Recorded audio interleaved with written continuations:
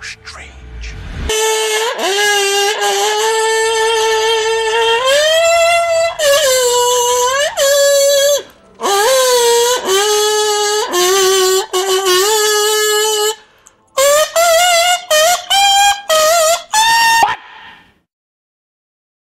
Hello, beautiful people. Elijahsaurus Rex here. I just saw that Amazon dropped a new trailer, and so we're going to check it out and see how cringy it is, or see if there's any new type of content coming with it. But, you know, either way, it's exciting. Let's check it out.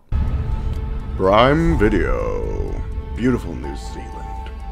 Pastures. The skies are strange. Beard is so cringy. Okay. Gilgalad, I'm guessing. Bajillion birds flying away from Meteor. A meteor. Like. Is this what the entire trailer is? What is that? What is that? It's a dude or something, right?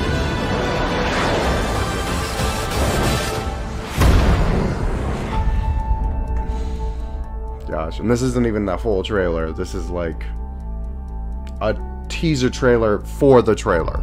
Like what is going on? Okay, let's analyze this baby a little bit. I have to say, I have a very big problem with this guy's costume. What is going on? What are those? Can somebody tell me, why does he have a fetching, like, upside down, like, sideburns, okay, that end right here? Like, can you just give him a normal haircut, you know? Like, maybe they're trying to make him seem more primitive than other hobbits, because they're the Harfoots, you know? Harfoots being a real thing in Tolkienism, but, you know, not appearing for thousands of years. Whatever. Harfoots.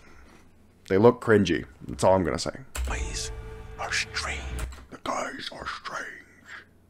Yeah, they're like checking out. What the freak is that? Gilgalad. Okay, guess what? He's like the only elf that looks like an elf besides like Galadriel. Have you seen the new pictures of Celeborn and of Elrond? They don't even look like elves, okay? Gilgalad, if that's who this is, which I think they've confirmed it is, he actually looks like an elf, okay? Ears, of course, and then the long flowing hair, and looks like he's, I don't know, in a pond full of gold somewhere. Oh, those are leaves, those are leaves, aren't they? But anyway, he's the only one that actually looks like an elf. And that's not a good thing when most of the people that are going to be in your show are going to be elves, okay? He's the only one that actually looks like an elf, okay? That's kind of sad, not going to lie. Let's skip forward a little bit here. Oh, okay, so we see the ships. Galadriel's on her ship. I don't know where she's coming from, because Galadriel left for Middle-earth like thousands of years before Sauron even forged the rings. So if this is, like, I know that they have to condense everything, but I don't know. Are they leaving Numenor maybe? Are they going to Numenor? No, it looks like the meteor is about to hit Middle-earth. And it looks like they're traveling to Middle-earth, but I really have no clue what they're going to do with all of this. I'll get to my thoughts on it in a second. Okay, meteor falling, of course. Durin. Elrond. See, Elrond and Celebrimbor don't even look like elves. At all. Like, at all. Okay, this is Elrond, this is Celebrimbor. Celebrimbor played a huge part in the Second Age, okay? Probably one of the most important elves there is. Elrond was also super important. But look, they don't even look like elves. Their hair's all short and stuff. Like, what's the deal? Come on, fix your wardrobe, guys. Got the Romeo and Juliet type deal, I don't know. They're gonna try to force some sort of political thing into it, I'm guessing. Ents, maybe? Looks like there's a couple Ents, so that might be cool. Yeah, big explosion, rings of power, blugger, blugger, blur. Okay, so, funny thing is, guess what? This already has 8,000.3 dislikes. That is insane. This trailer just dropped a few days ago, and it only has 568 likes. My thoughts. Who the hell is the Meteor guy? Who is it? Seriously, like, that's what's so frustrating about this. Obviously, yeah, I just need to wait until the thingamajig drops, the whole show and all of that. But who the freak are they? What are they doing with this Meteor Man? Okay, I'm a huge Tolkien enthusiast. You could probably tell. I love this stuff, so I read it quite often. I was just reading The Children of Hurin maybe an hour ago, and there are no mentions of anything like that is a meteor, an asteroid, whatever, throughout any of it, except for when they reference weapons that they're making, okay?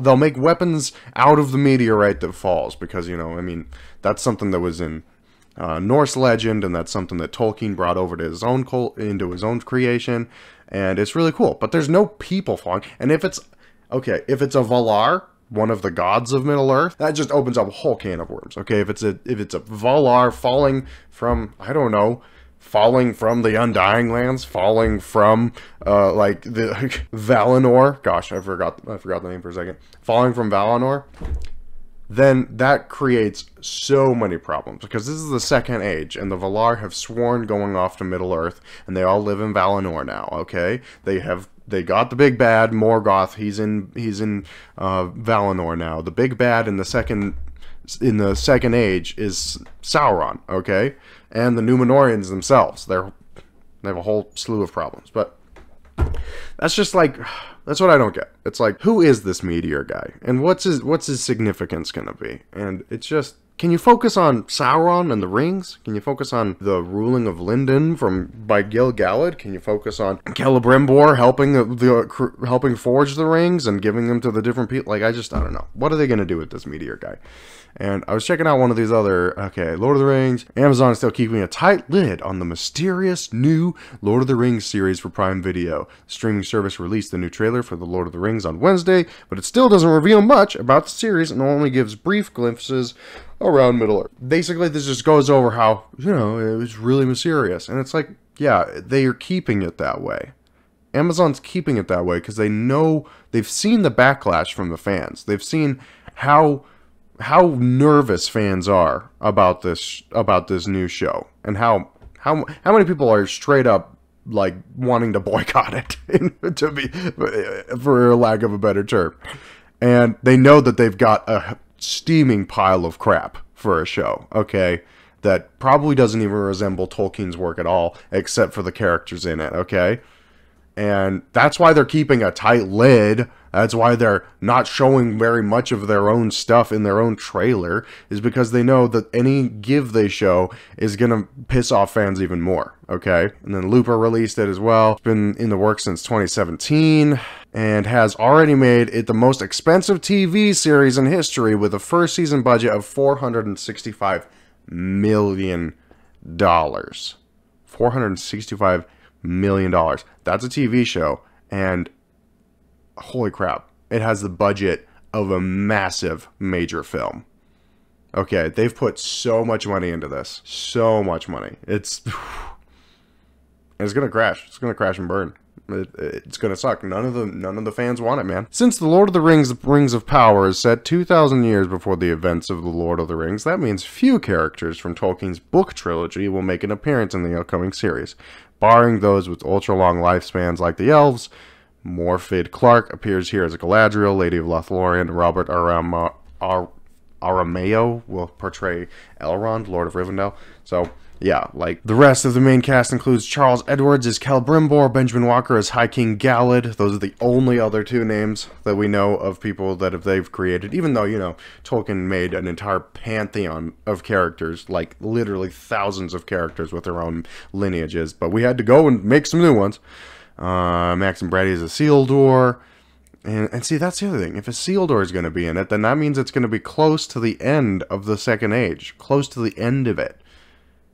If Isildur is in this, then it's close to the end of the Second Age. And Sauron created the Rings of Power like in the middle of the Second Age, like thousands of years, okay? Thousands of years before Isildur. So it's like, what are you guys doing? What are you guys doing? We'll see how it goes. I'm not very excited, but I'll be watching the trailer on July 14th if you guys want to check that out. But just let me know what your guys' thoughts on it. Does this trailer give you any more confidence? Does it just seem like they're really reaching? Does it seem like they even care about what any of the Tolkien... Who's the Meteor guy? That's my biggest question. Who the freak is the Meteor guy? Tell me! Like, if he's from Valinor, that makes no sense. If he's from space, that also makes no sense. Okay? None of it makes any sense. That's why they're keeping a tight lid on it, because they know they've got a steaming pile of crap. I've said that already, and I'm going to say it again. They know that what they're making is hot garbage. Okay, let me know your thoughts, and please come check this out. Check out my channel when I watch the original, the new trailer, the new teaser trailer that's coming out. Anyway, peace out, dogs.